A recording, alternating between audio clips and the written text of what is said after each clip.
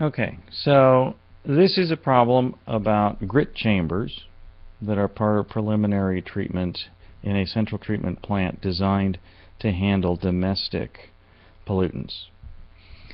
So what is the required width of the rectangular horizontal flow grit chamber where the following conditions apply? They give us a flow rate here of 3.5 million gallons per day. They give us a depth of the grit chamber, tell us the particle diameter size it's supposed to come out. Remember, anything above a 0.2 millimeter will come out in a grit chamber. Specific gravity, Camp constant, Darcy friction factor.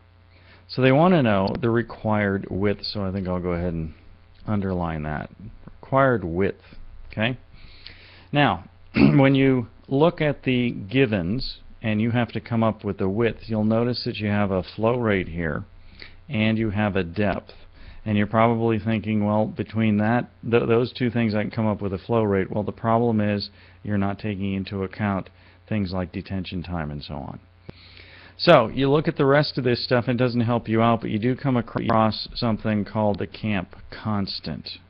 The Camp constant. You've never heard of that before, of course, because there's a million of these constants by a million of these guys who come up with this stuff. So you look that up in one of your books, and you come across, as you look it up, one or two equations that the Camp constant fits into. And the one you come across is this guy here, and you'll notice that it gives you something called v, which we understand is a horizontal velocity. So I go back up here and I figure, well, if I have horizontal velocity, that really will help me since I'm given the flow rate and the depth. If I have that together with horizontal velocity, I can figure out what the width needs to be, because I'll have a control volume at that point. Okay?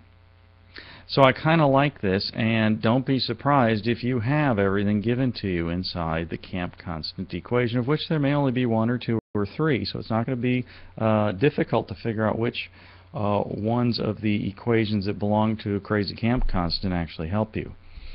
So you go ahead and populate that Camp constant equation. You'll notice that you do have everything from the givens, and you come up with what your velocity is.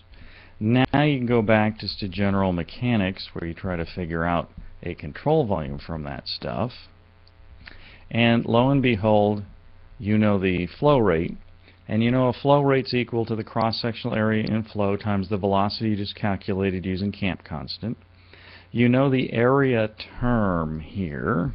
The area term here is equal to the width times the depth. You're after the width, so you isolate it.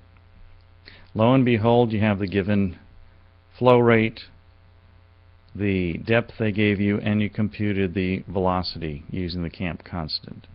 You plug all that stuff in, and you come up with a value of 1.9 feet. Pretty quick. The whole key is to spot the constant they give you and find out what equations does that fit into that might help you.